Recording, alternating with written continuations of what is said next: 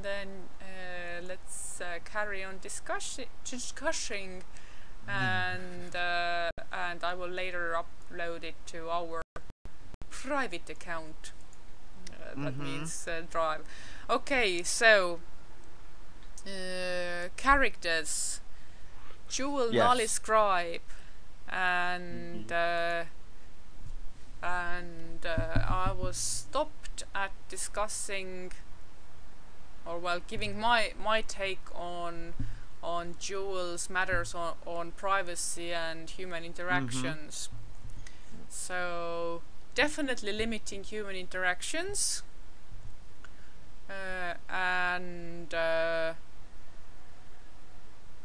when it came to Lenny's, then my take is that yes, they shared a human moment together, and yes, Jewel kind of felt genuinely sorry for him, but that's not why she treated him okay. It's more like she needed to dig out information from an obvious crackpot, and she deliberately used her skills to fish out some of that information. So it's like basically she used her business skills to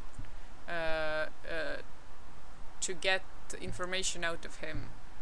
So it's almost like instead of real human emotions, she has her trade house training kicking in.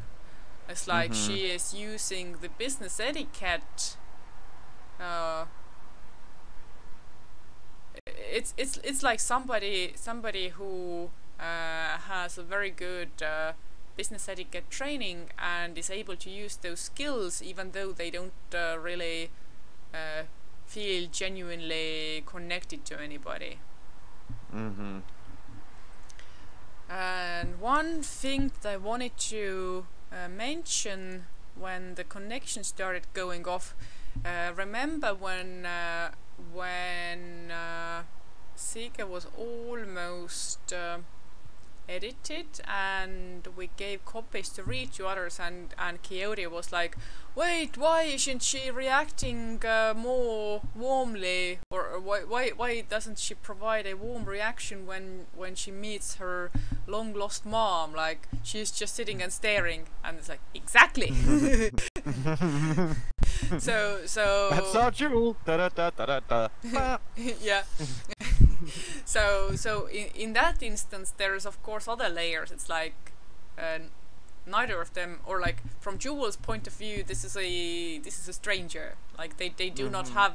She is not meeting a long lost loved one. She is only establishing she's taking first steps in interacting with a stranger.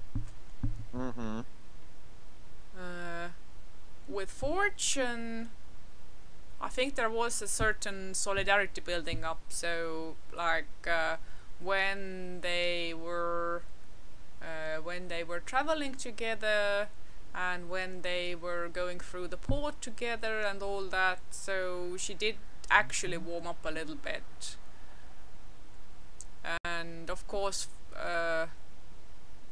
there was the fact that Fortune is a little bit of easygoing, or like Fortune met her halfway. So it was, I would think that once he sort of decided that she's all right, he helped the interactions on his part.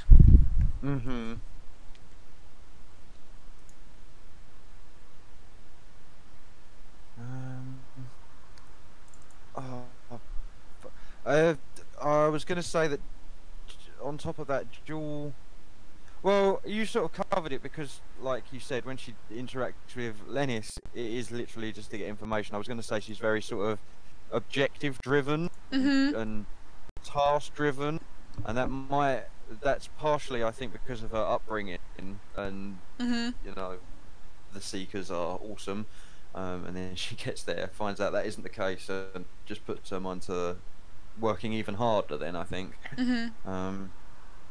So she's very objective driven, and she understands what she has to do in certain occasions to get information.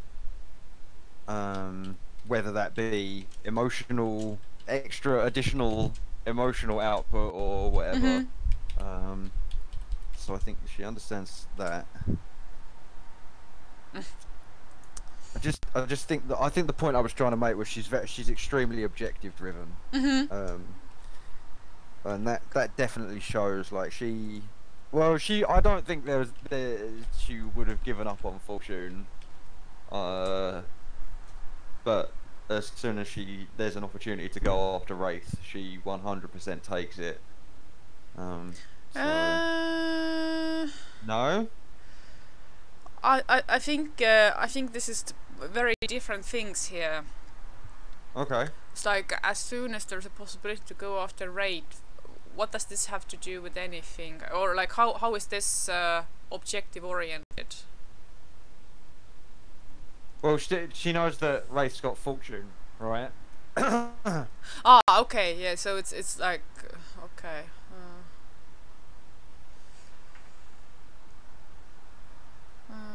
I don't know.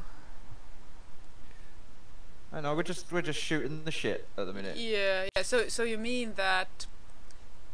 You mean the point that I still haven't completed the job, and therefore I have to put all effort into going after them. There's that, and then I also think there's potential, bit like you said. There's a what's the word? They're sort of they're warming up to each other, right? As well, Jewel and Fortune. So I think she's starting to feel a bit of loyalty towards him as well, possibly. Loyalty might be the wrong word. Kinship. Yeah, possibly. Yeah, It's even a difficult yeah, one. even so, like I would say that the sort of warming up is still in very early stages in them. So it's like they are going through the motions, and they are trying, and they are sort of genuinely genuinely interested in being kind to each other. But they aren't so much clicking by default just yet. Yeah, no.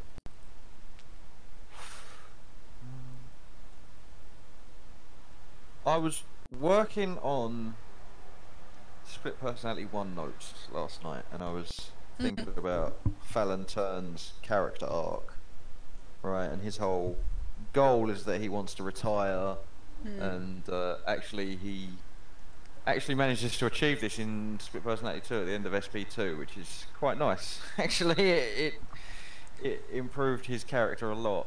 So I'm trying to. I think maybe I'm trying to apply the same thinking to these other characters as well, to try and work out what their goals are and what they want in life, essentially.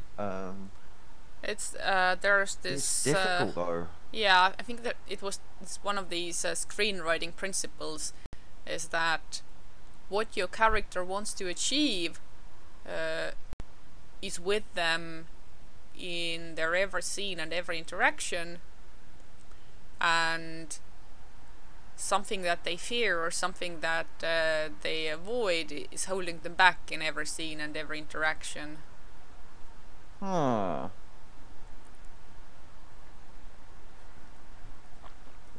Fallon's massively afraid of reclaimers.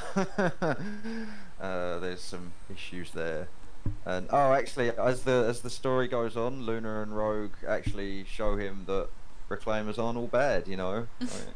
So he develops a little bit more in that regard as well, which is cool. And he has to overcome that fear. And actually go and deal with some reclaimers at one point, and it's a friendly interaction, and that sort of gives him more pause for thought, which is I like it. It's a cool interaction.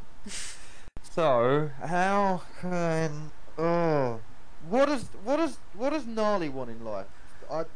I think Gnarly just wants a. Oh no, because if I say he wants a peaceful life, then it sort of conflicts a bit with his curiosity. Although he doesn't know that being curious about the data is going to lead to all sorts of trouble. So actually, since I'm thinking, since this trigger, what actually drives him to take the data to somebody, we haven't actually come up with a good reason yet. So it could be that it is not about curiosity. Like if there is a strong motivation otherwise, then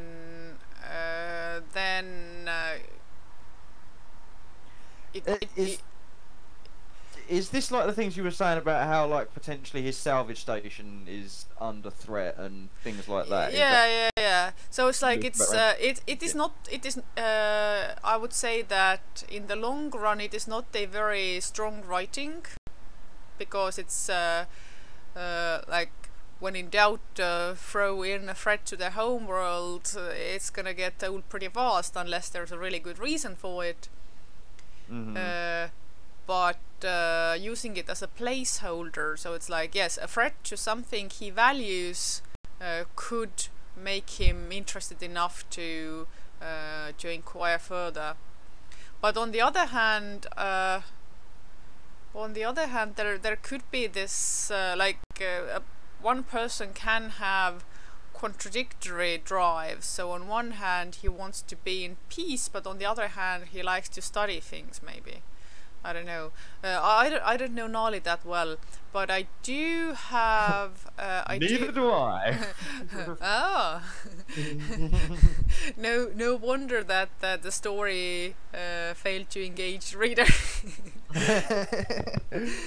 I thought I knew him, but in recent years, as writing skills have developed and things like that, it's like, well, really, we've done a short story about him and a couple of deja vu storylines, right? The deja vu storylines is with when he's at the Alicia group, and that doesn't apply anymore. So, like he in the forum, I think he's one of the driving force. He's part of the tech crew at Alicia, right, with Nux and Corey, and he helps them with the Void Cloud research, but that doesn't happen anymore. Regarding character motivations, it is of no consequence whether this actually happens. What is of consequence is how well you have gotten to know the character while writing this.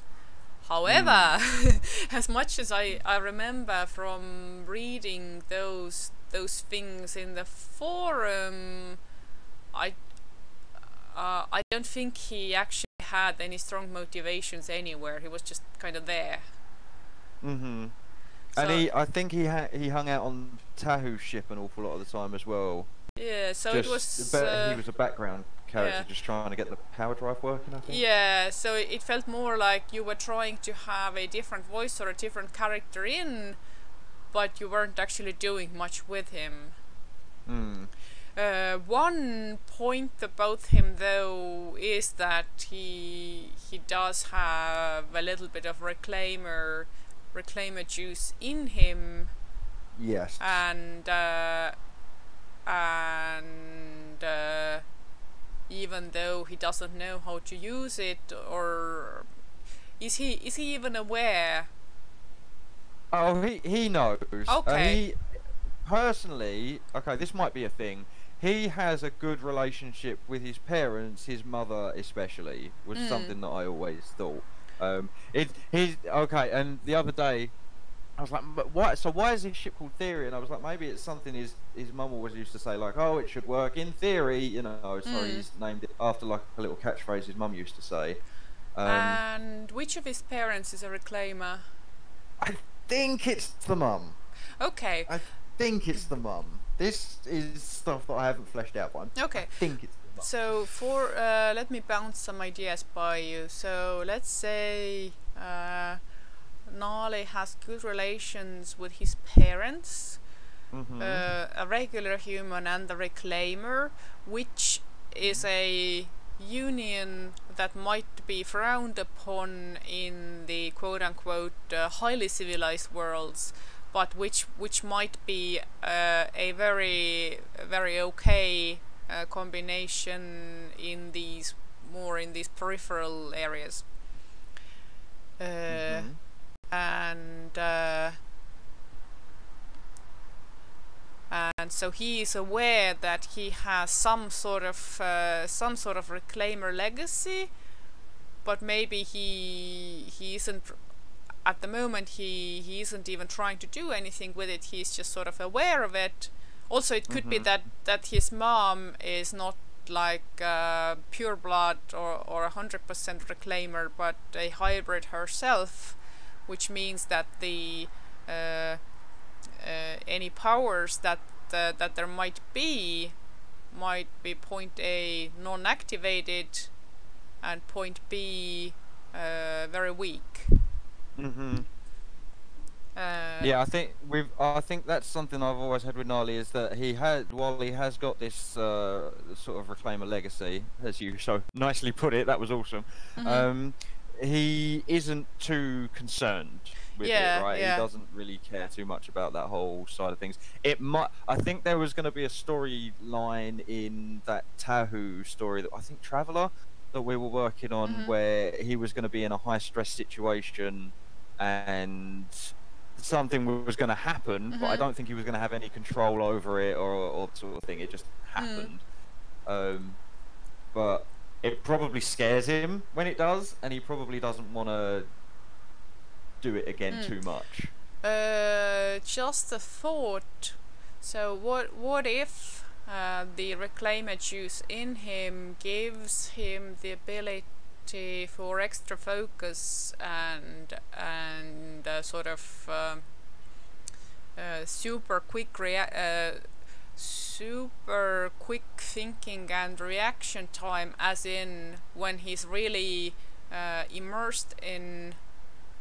I'm gonna describe a hyper focus Mm-hmm. with some extra helping of hyper focus essentially. So it's like when he's really immersed in a task, he's actually able to uh, think faster than a regular human would. That's Uh, awesome. and and uh, and there might be some sort of time distortion that he experiences because of that, and that would be a very scary experience. Mm-hmm. Uh, it's like you blanked out for a second. What do you mean for a second? I was I was making long calculations in my mind and that sort of thing. So once once quote unquote activated, he might be learned to use this deliberately, but until then it's just something that happens to him occasionally. Mm. Yeah, I like this. This fits well with him. Hmm. And this could work well with his sort of tinkering and and and junk.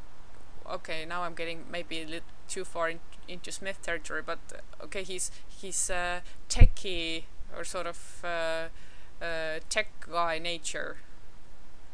Mm-hmm. So Yeah, like 100%. yeah, so being very technologically oriented, doing repairs, doing tweaks, building stuff, and then he's able to calculate and blueprint something in his mind faster than somebody else would. Huh, that's actually a pretty good starting point. Yeah, man. Um, you asked earlier. Oh, I don't know if you asked, but there was mention of uh oh shit. Uh outward displays of Gnarly's reclaimerness, Mm-hmm. right? So does he have any sort of like indication externally that he's a reclaimer? And previously, and we can develop this. or get rid of it. I've always thought that he's had some markings, but they're not. They're very dull. Mm-hmm. They're not as at all like you would find on, like, say, Luna or Rogue, for Mm-hmm. example. They're very faded. They're very not as erratic as you would find, and they're not as widespread as you would Mm-hmm. usually find. So I think So it's like that. when he visits the quote unquote cozy human worlds, hypothetically, then he could just say, "Oh, it's a birthmark." Yeah, exactly. Yeah. So basically, he know. That could lead to a few problems. Like, there could be a couple of people in the know, Mm-hmm. and they cause a bit of trouble for him. So there's Ah, a potential for conflict yeah. there as well. Later down the line, like, this ain't no birthmark, boy.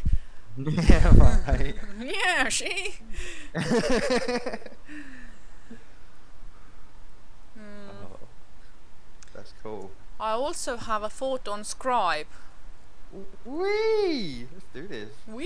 Yeah, I might upload this episode yet. I'm just gonna have to put some pictures instead of the screen, blank screen. So the thought on Scribe is that while we don't know much about his personality and character just yet, we can lean on his professional skills. So it's like he is highly proficient in the data management. So it's like he would be very comfortable in his scribe suit, so to speak. He can interface with his technology very well, and he would be rather talented in this whole memorizing part of the scribe skill set. Do we think yeah? he's better than average with that? Like, is he a standout? I wouldn't say he is a standout in general. Like among other scribes, I would think that he is just about average, but he could be a standout in some given area. And at the same time, being a standout in this given area would make his work more difficult. So it's like, again, it could be that he notices too much of some things, or like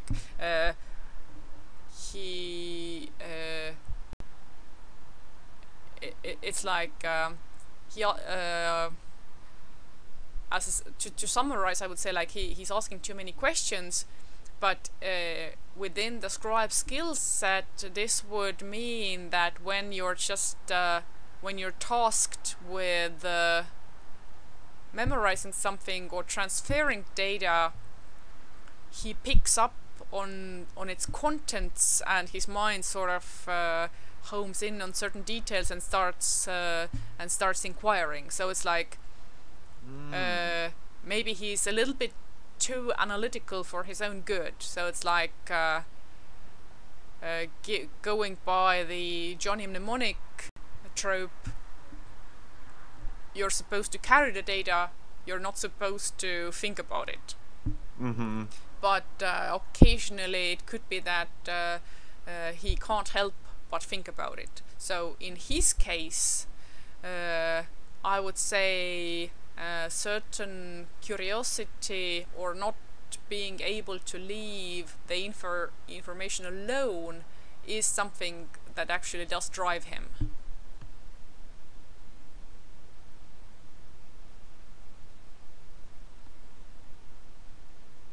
Ooh, hello to my new document. Yeah, hi. Hi. I was like, oh, I really hope this recording goes through, but if not, maybe there should be a thing somewhere. And then I got here, and it's like, oh, maybe I should have been typing this stuff down. You can do this now. So let's start from the scribe. Okay. So scribe. Sometimes he gets quote unquote too interested in the data.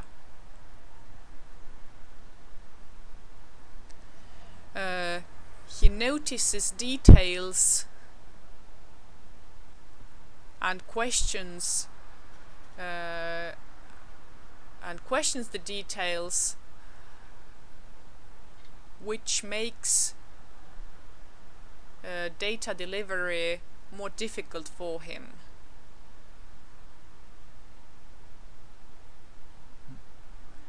And in parentheses add keyword Johnny mnemonic.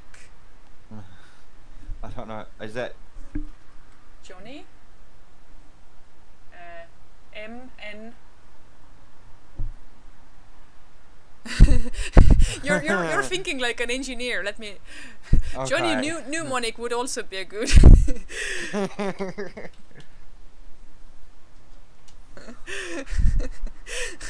Keep it in. Maybe we can use it somewhere. Okay, then Gnarly. Hang on. Oh, okay. Scribe is very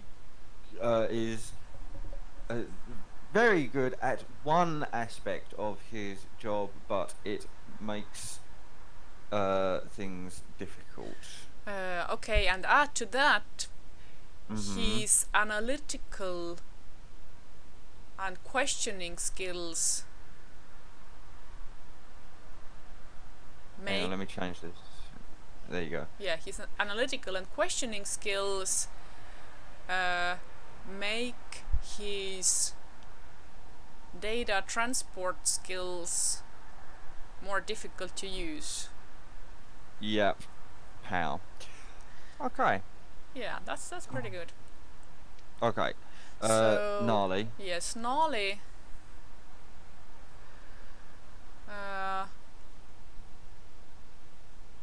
Gnarly is good with technology. And also he recognizes and understands what a lot of it does. Like he can. So I'm gonna write that down.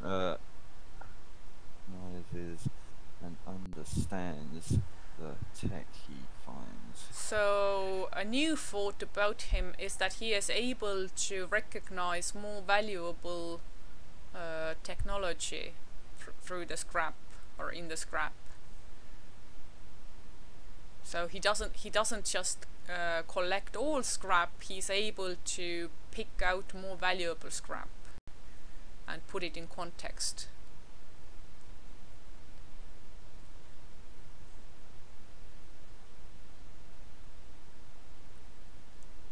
And now add quotes to the put it in context. So it's like if he were to, and don't type this, but just a tangent. If he were to visit the scrap station or wherever his temporary home is,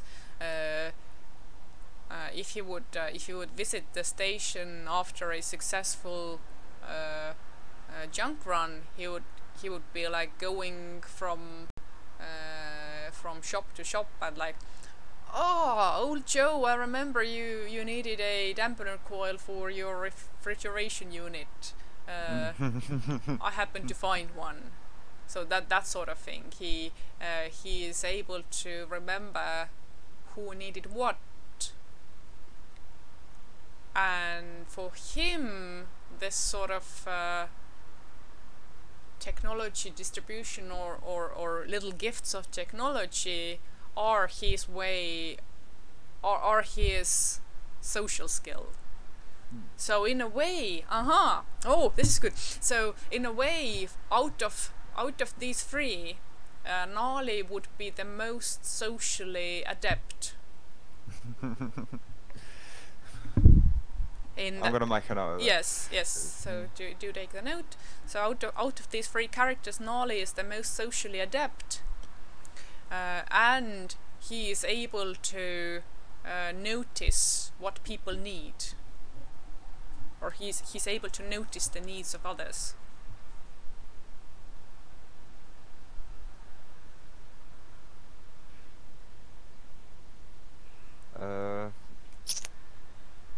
Okay, it's a perception thing, not a memory thing. Mm-hmm. Yeah, so yeah, this is perception and empathy. So he has the highest empathy score among these fellers and fellerettes.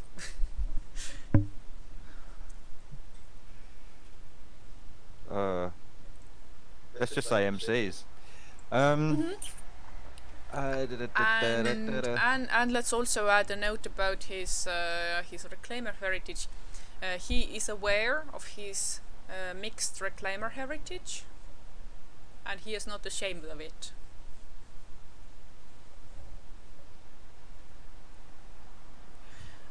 It works. This works out fine for him in the backworlds,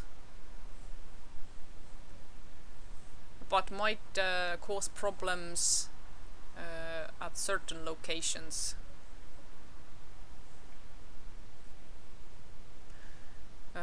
His reclaimerness, so his reclaimer slash biohacker abilities are tiny, but he has an extra helping of hyperfocus.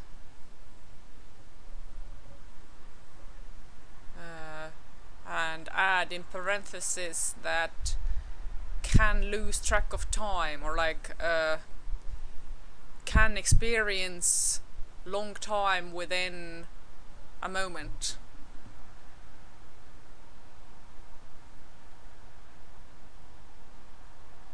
Yeah. Mm-hmm. Super in the zone. Yeah.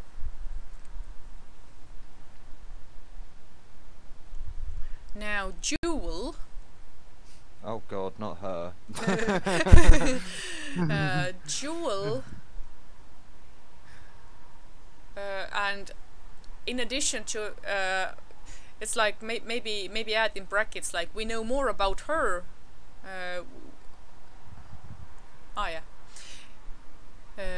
Jewel, and we know more, but there is this one thing that I would like to highlight. One thing to highlight is that she is able to use her business etiquette and street etiquette training. There you go. Training to get through human interactions.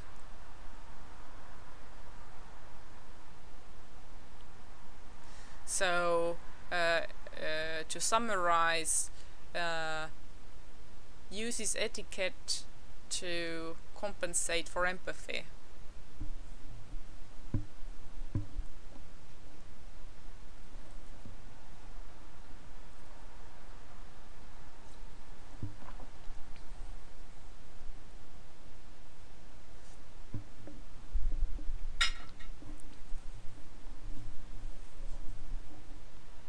Lots of issues.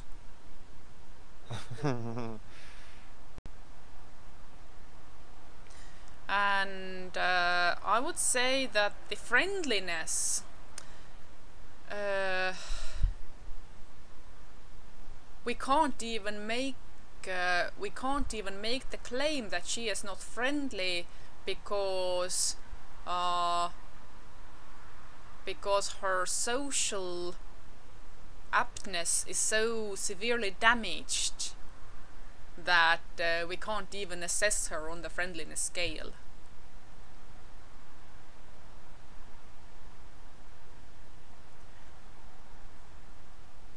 So basically her upbringing has done a lot of damage to her ability to relate with people.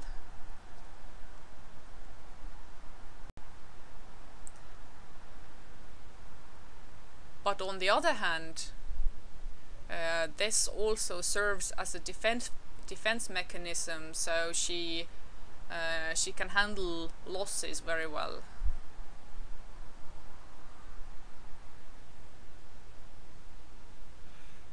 Defense is with a C in English. Sorry, that's a personal thing. Maybe Google the American.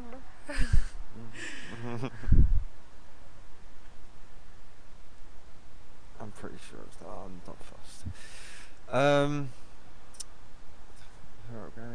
Language for ability to rights of other people. This also serves as a defense mechanism. She can handle losses very well.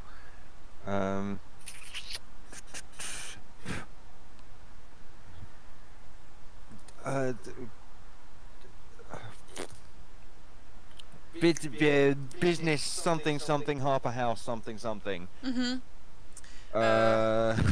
So in terms of Harper House, now that she has been put into the position of a household leader, this is a nightmare situation for her because she has to handle people.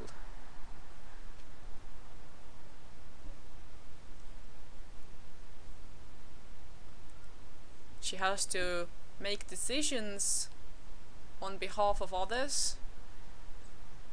She has to manage various interests.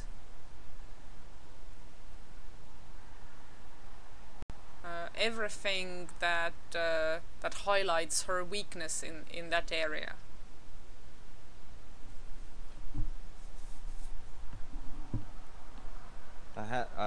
Said she had to manage various interests and expectations, which is another additional thing that she's not very good at.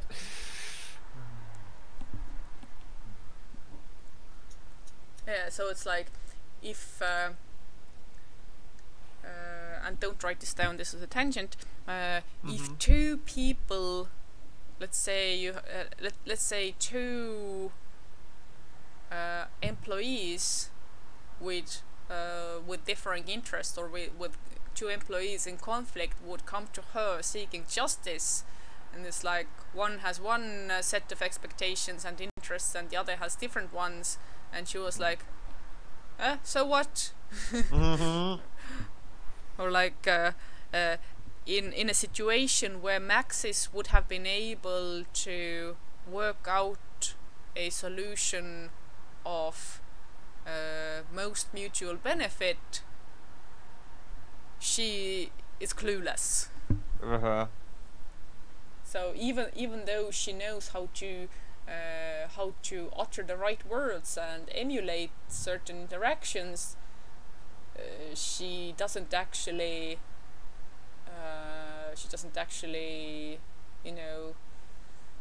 feel it. She doesn't feel the people. How can I make a note of that?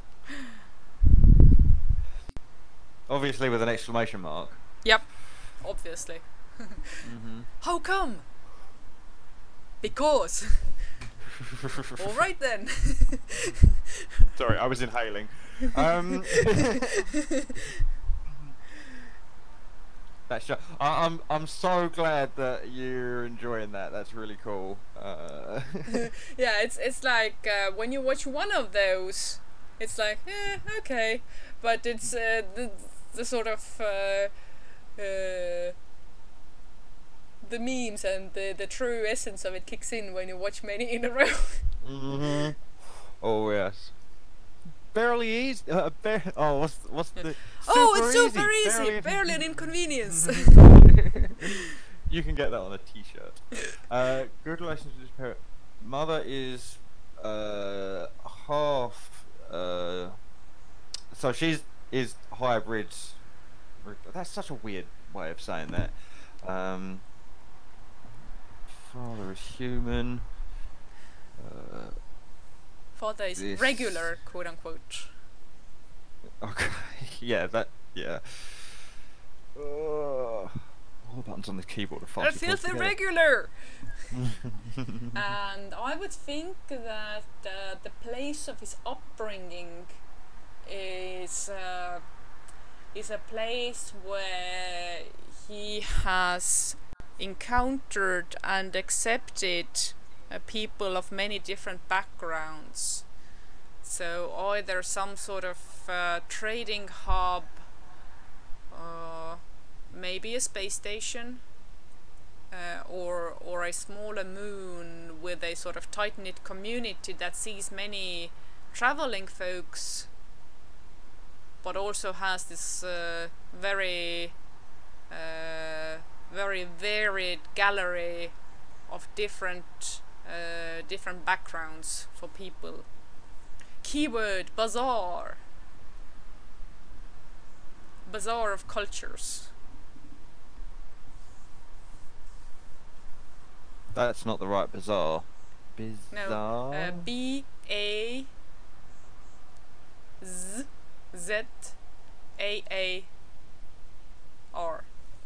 Yeah, nice. Thank you. Cultures.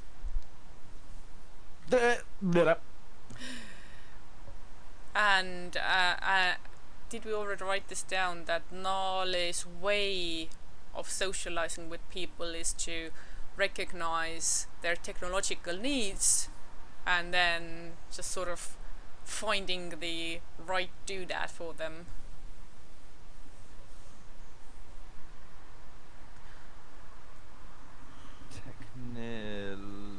Technological needs.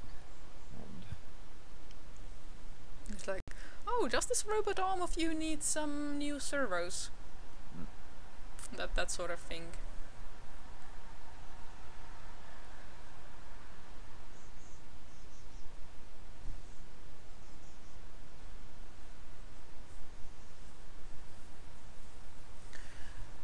Etc. etc. Yes, etc. etc. etc. Okay, so I think Jewel and Nali are okay. I'm looking at Scribe and I'm a bit nervous. I think with Scribe we can initially leave it at that, because if we sort of lean on his professional skills at the moment, Okay. and also lean on the fact that he is a little bit too curious for his own good, and then we can discover more of him on the go. Because like, it could be that initially he just like Jewel uses the business etiquette as a crutch in interaction, Scribe could simply try to go into full pro mode and avoid other interactions at first, and his deeper motivations and deeper character only comes out later on, or later down the line. Okay, that's cool. I can go with the sort of that sort of approach with Scribe. It worked extremely well with Lise and with Casca and Rafa, so I'm happy to follow this thread again. And this would actually give us a potential first touching point between Nali and Scribe, is that Scribe is curious about a piece of information, and meanwhile Nali notices something in his technological outfit that needs fixing or needs a spare part. So for example, Scribe received some rough treatment during his mission.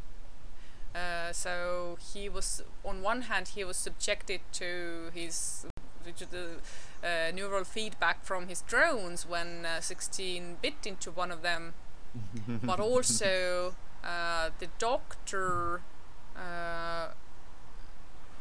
blasted the environment with super loud signals and static noises and whatnot.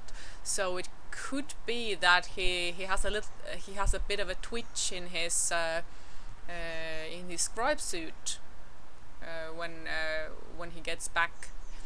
And Nolly notices something about it. It's like he could notice that he has some empty drone docks on his sleeve. It's like, oh, don't you usually have shouldn't these be filled with little buggers? Yeah, usually I lost them. Oh, is that when your suit developed the feedback twitch or something of that sort? I'm just gonna make a note here. Gnarly is super perceptive.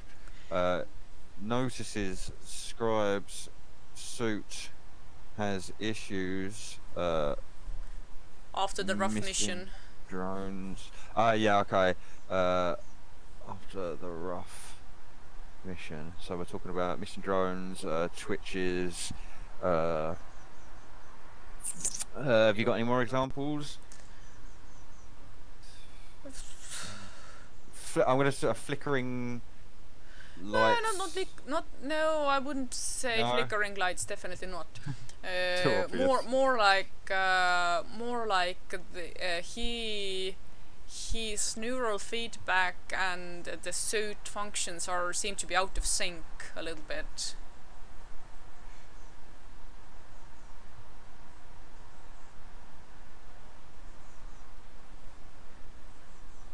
And it is something that he himself might not even be aware of yet.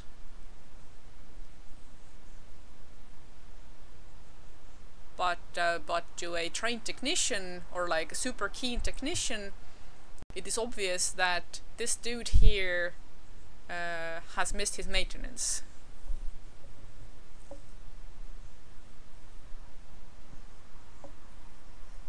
I learned how to spell this morning. Yeah, you fucking did. Nailed it. Yeah, mate. Right. And I think this interaction is ways better than the whole, oh, am I in some sort of trouble? Although there might still be room for possibly. Whether it's a genuine reaction or maybe a playful oh, am I in some sort of trouble? So yeah, we still have to figure out how exactly Gnarly fits into the whole scribe scenery. But yeah, I think in this particular case he's gonna notice something where he can help. And this also gives me a further idea.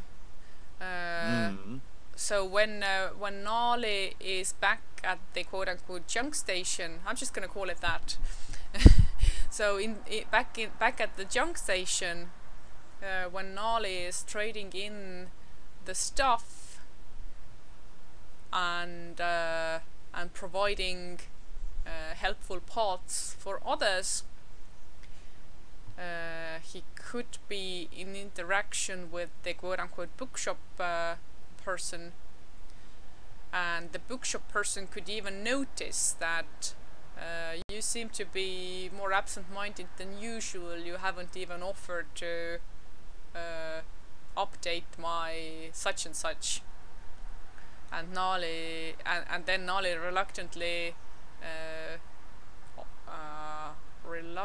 admits that yeah, there is something that he saw that gave him pause, and now he's wondering like if he should do something about it, and essentially he is reluctantly going to ask for help.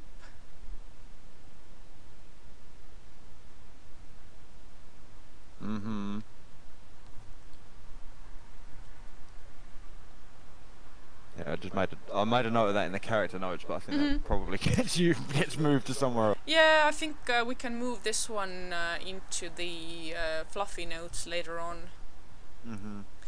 Of course, some of the character notes can be just copied into more than one place. But yeah, let's take notes in one place right now and then move them around as needed.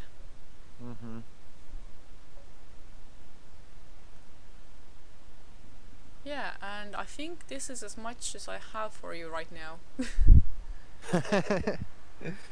So yeah, when it comes to Scribe, he is a little bit more closed down, including closed down to us, but we know of his professional skills. Same with Jewel, except with her we also know what's behind those professional skills. When it comes to Jewel, scroll down. And there are a few more aspects that we can dabble into a little bit. So Jewel and quote-unquote friendly people. For example, Jewel and Raptor. What can we say there? Okay. Ooh.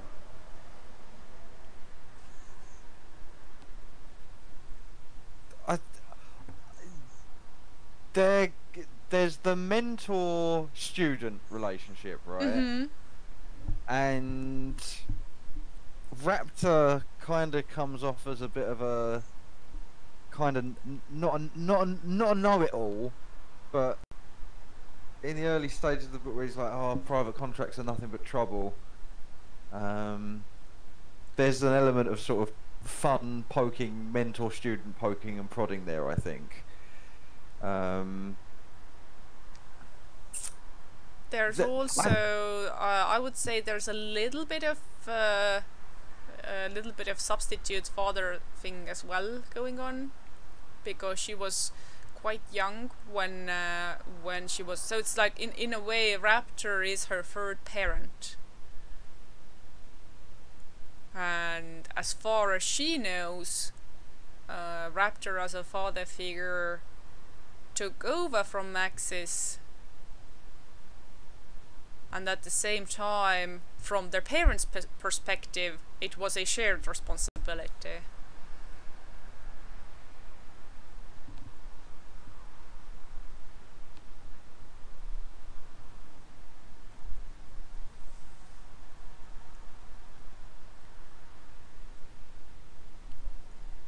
Oh, and in relation to that, we can write in capital letters, trust issues. Lots of trust issues. So many trust issues.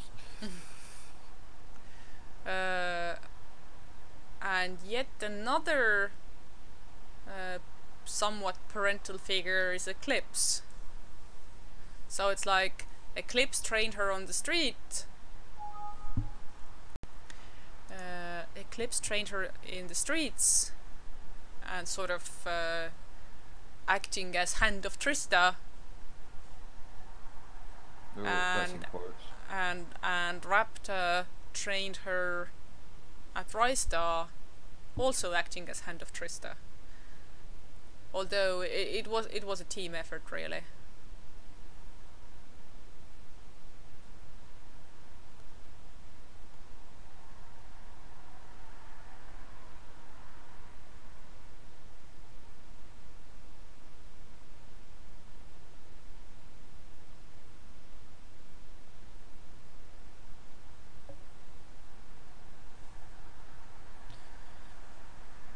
Yes. And now she has reasons to be not so trusting towards the whole team.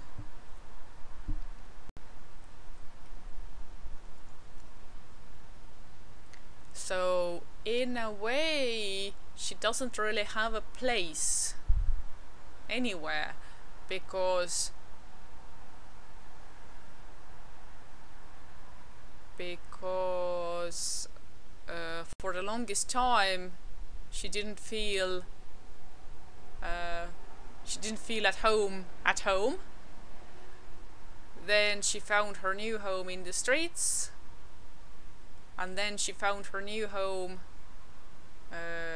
among seekers, but those were both undermined by learning the truth about the whole rescue plan. So it's like now she can't even trust the streets.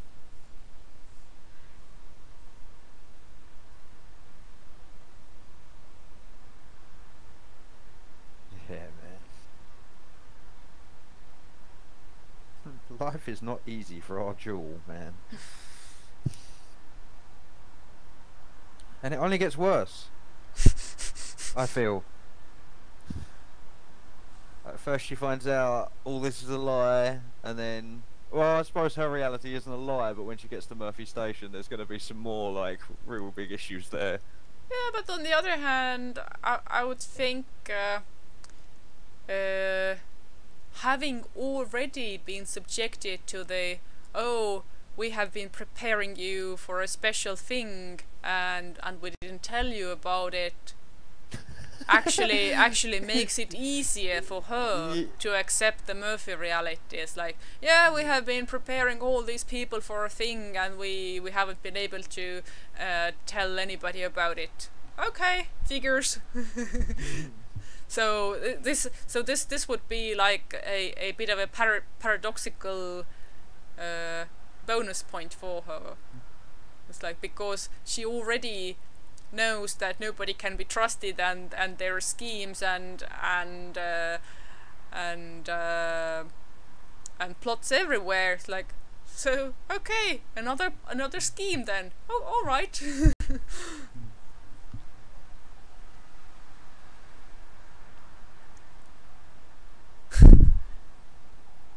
Yeah.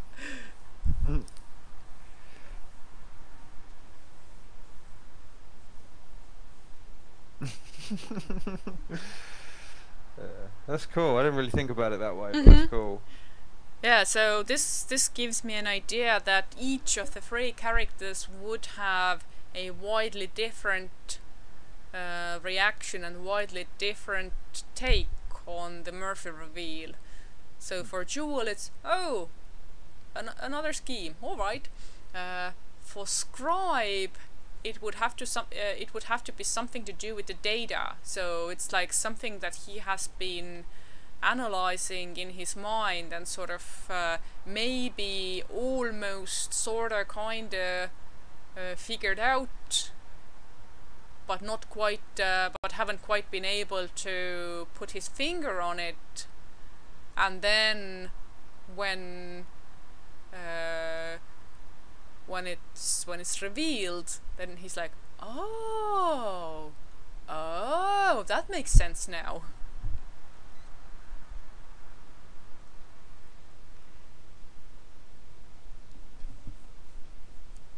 You got any thoughts for Gnarly, or? As for Gnarly, I think for him it might be the most difficult, because he's the one who feels most at ease in this world, or in this particular reality.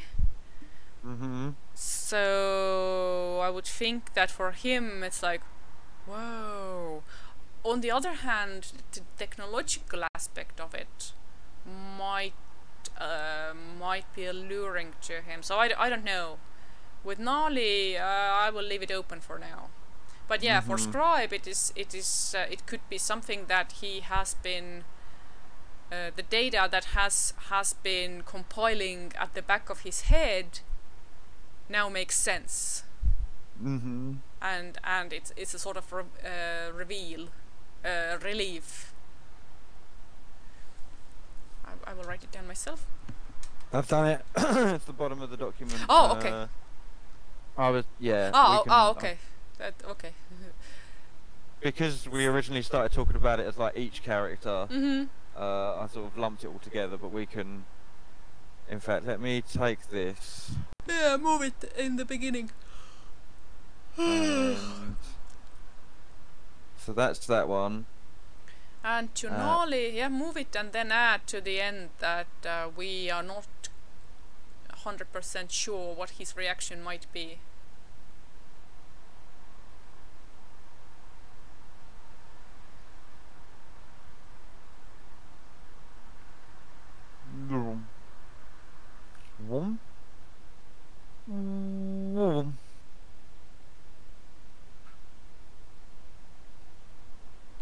I feel like we've squeezed a lot out of this story. Indeed. Coconut today. It's like from I don't really know to and this is how they would react. I think there was an element of fuck this technology in there somewhere as well. Yeah. Some days fuck this technology is the right way to go. Or I would say it was a good call. Nicely done. We've got a bit of a better understanding of our characters now. Yeah. If that was the goal we set out to achieve this morning, which I think it was, it then was. Goal achieved. It was. I am going to wrap up this recording now. Mm-hmm. Stop recording.